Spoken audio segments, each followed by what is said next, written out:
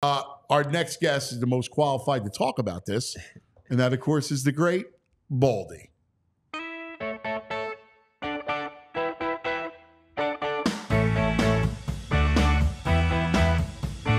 Baldy, Baldy. Oh, let's talk some football. Ay, Baldy, Baldy. Oh, he likes meats and football. Oh, Baldy. That's it. The great, the one, the only Baldy. What do you say, my brother? Hey, cuz, things are good here, man. Ready for a good week. I'm going to visit 3 different camps here this week. So going to wind up this sort of second phase of the offseason, visiting some teams. Who you got? You got the Jets? I got the Jets tomorrow, Giants on Wednesday, and Ravens on Thursday. And I'm excited about seeing all of them, but I do want to see what Derrick Henry looks like in that Raven offense. I know. I'm fascinated by that. That's going to be really interesting to see how he looks in that offense.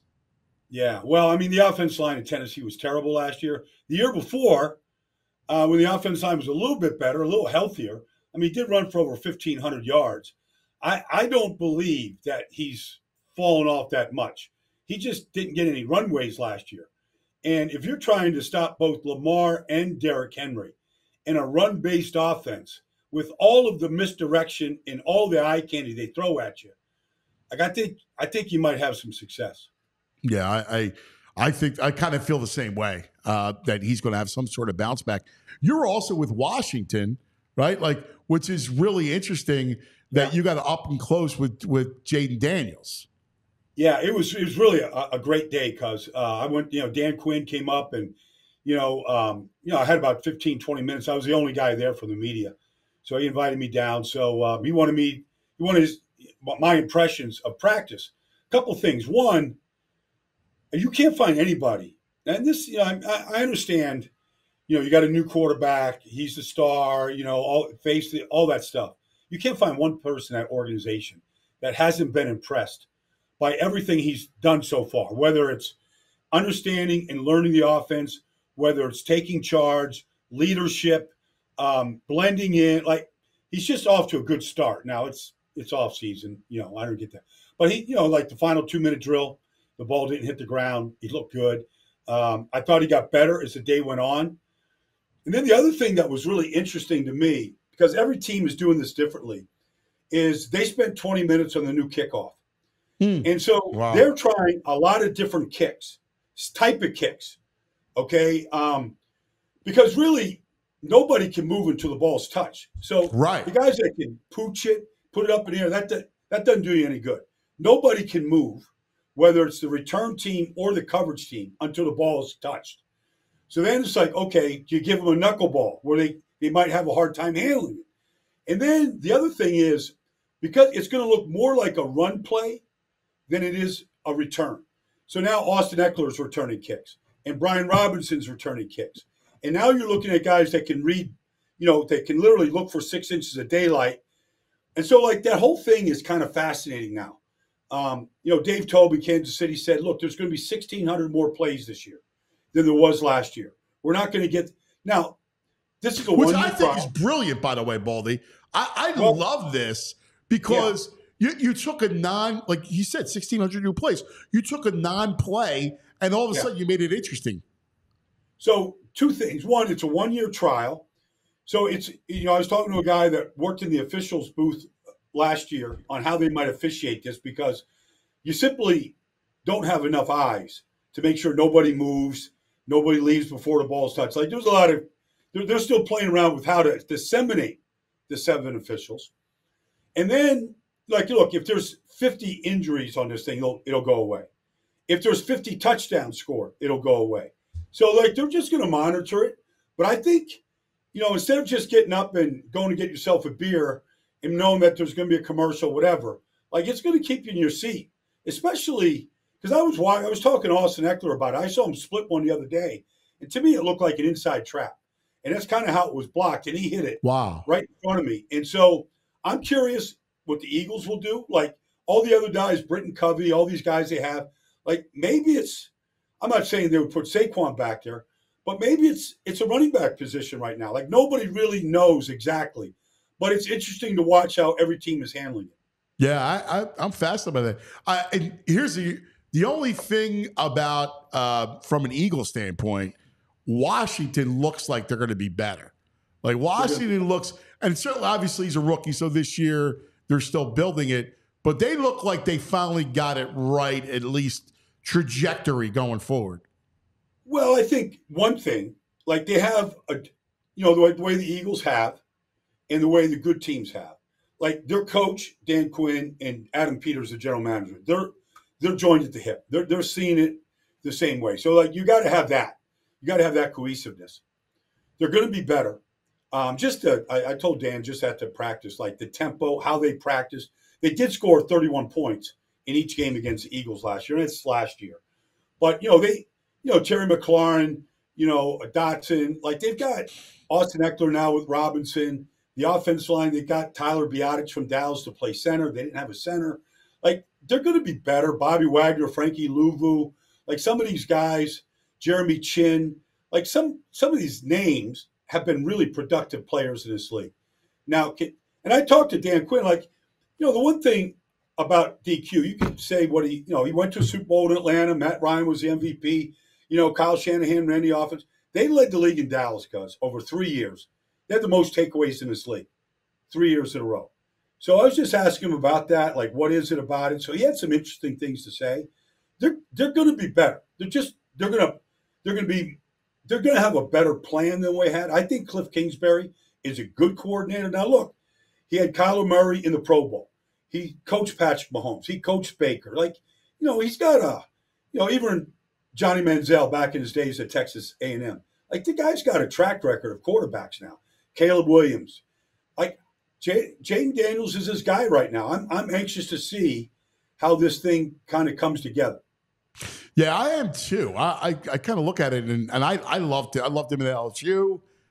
It was print with terrific thrower. One thing but the only thing you're worried about is standing upright. It's interesting. So I was talking to Cliff Kingsbury about him, and he said like between his the first year at LSU and his second year at LSU, he went with these reality goggles where you get to see defenses and coverages and blitzes into a screen and you adjust to it. And what he does is he dials it up as fast as it can go. So he's got to process quicker. And he said it was probably the biggest reason why he made that jump between his first year at LSU and winning a Heisman Trophy. And now Cliff, and I'm like, Cliff, is this a gimmick? Like, I hear about this. He goes, Baldy, I'm just telling you. Like, his ability to recognize coverages right now, to adjust protections for those coverages, for blitz looks, like he's doing this mentally without ever getting on the field. And it looks like it's transferring. Now, maybe it's just in that gimmick category. Maybe it's just, off-season stuff that teams play with.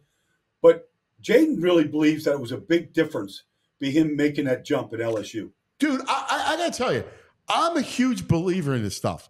So in baseball, there's this VR hitting tool, right? Okay. Where you can actually, you'll see real pitching, and it looks like real pitching at you, and you'll hit off pitchers and like MLB pitching. You can hit. Yeah. It helps kids.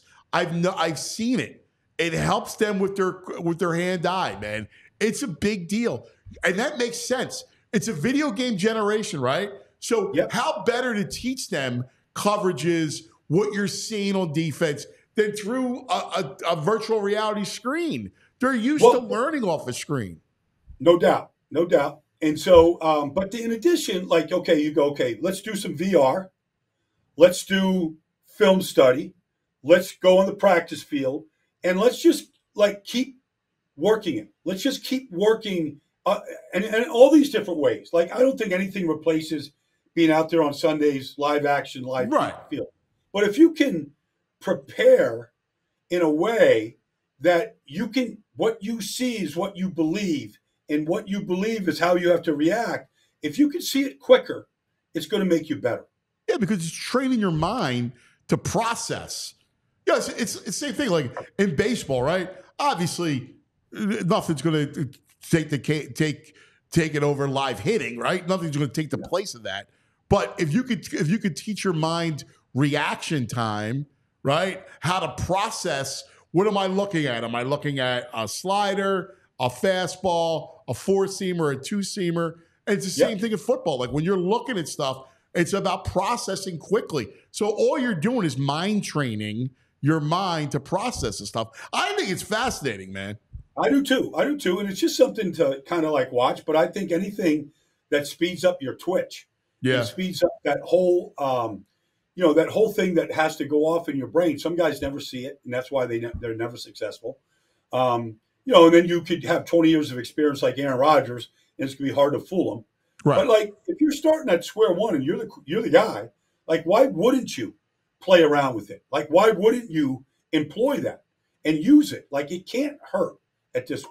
And for a kid to say, and I'm calling Jaden a kid, but like the guy was the best player in college football for a reason. Like it was ridiculous what he did last year. And so it's more than just talent.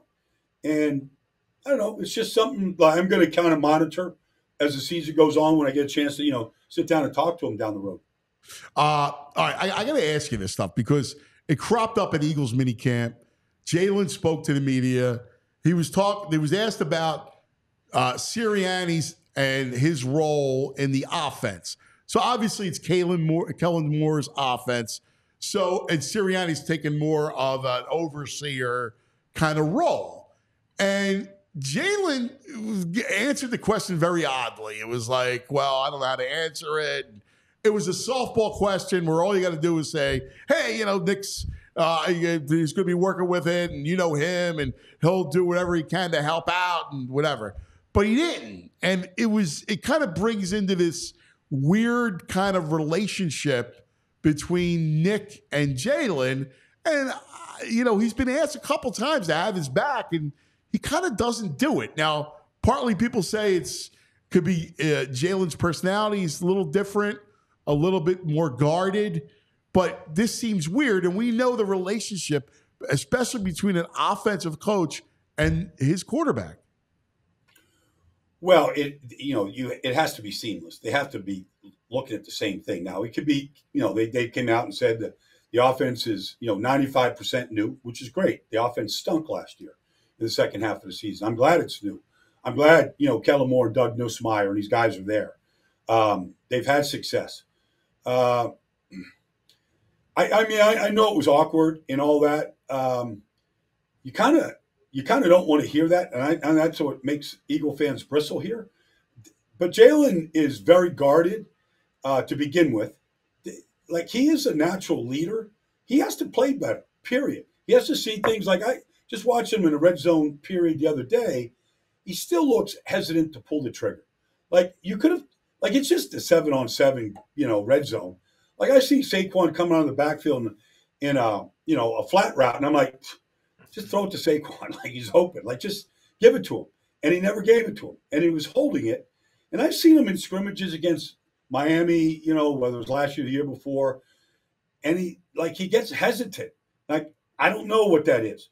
It's just a drill. It's not game. He's got to play better, period. And so if he's taking his instruction from Kellen, all right, take it from Kellen. Let Nick run the team.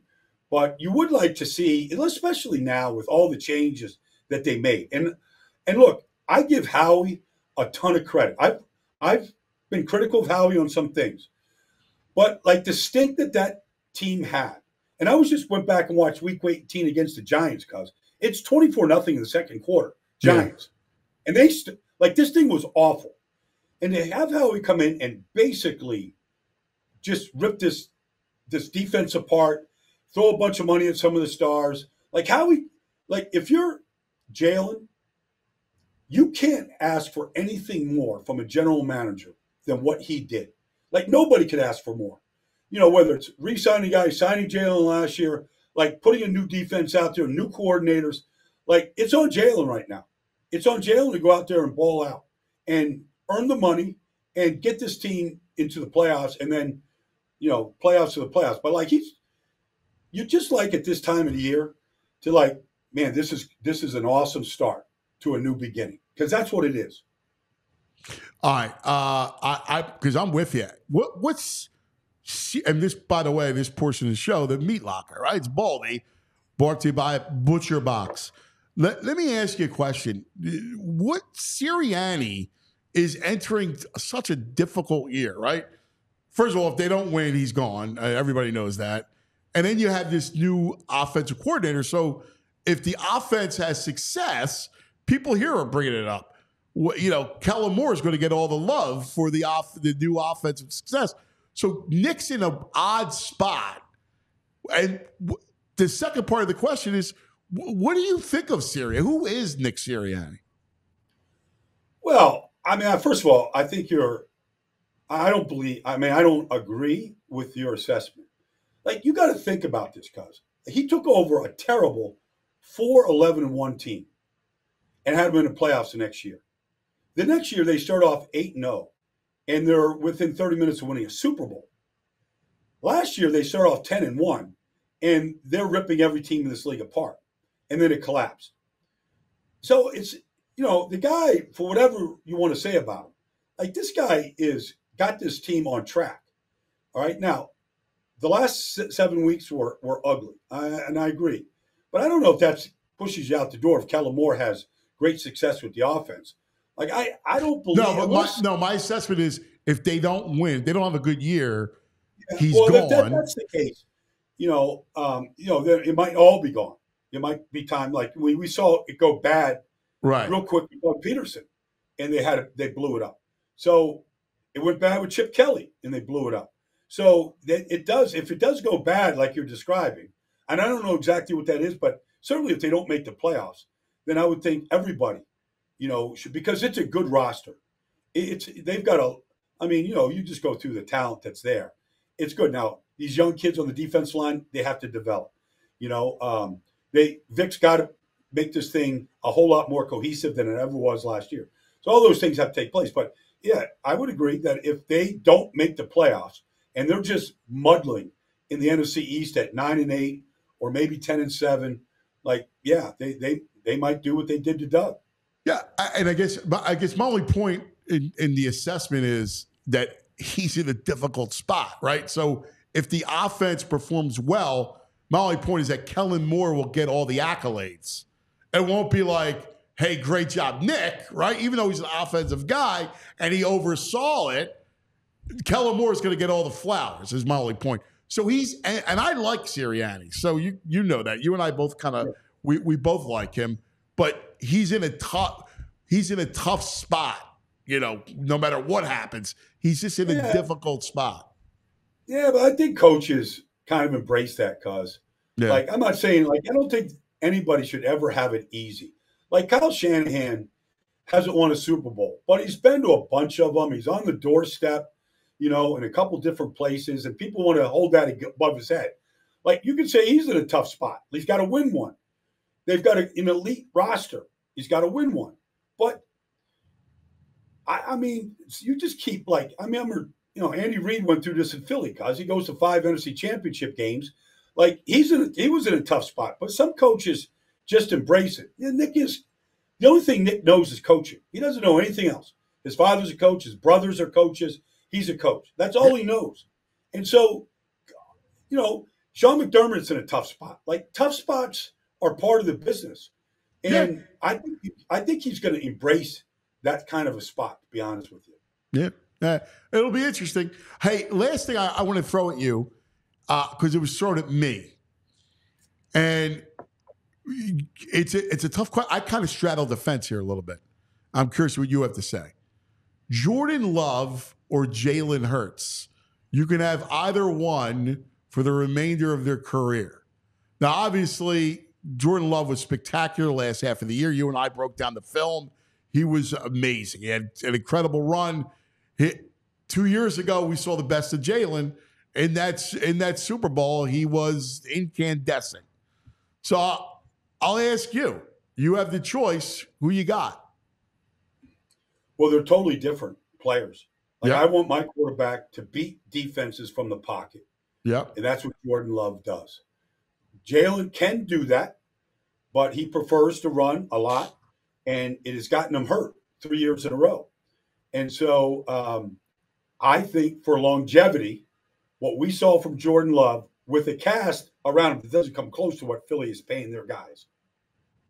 AJ, Devontae, Dallas, like it doesn't come close to it. And to see him put up, 4,100 plus yards in his first year of starting, Jalen's never done that. So I'm not saying Jalen can't play on that level from the pocket, but I want my quarterback to be able to do that from the pocket. And Jordan Love right now is ahead of Jalen in that department.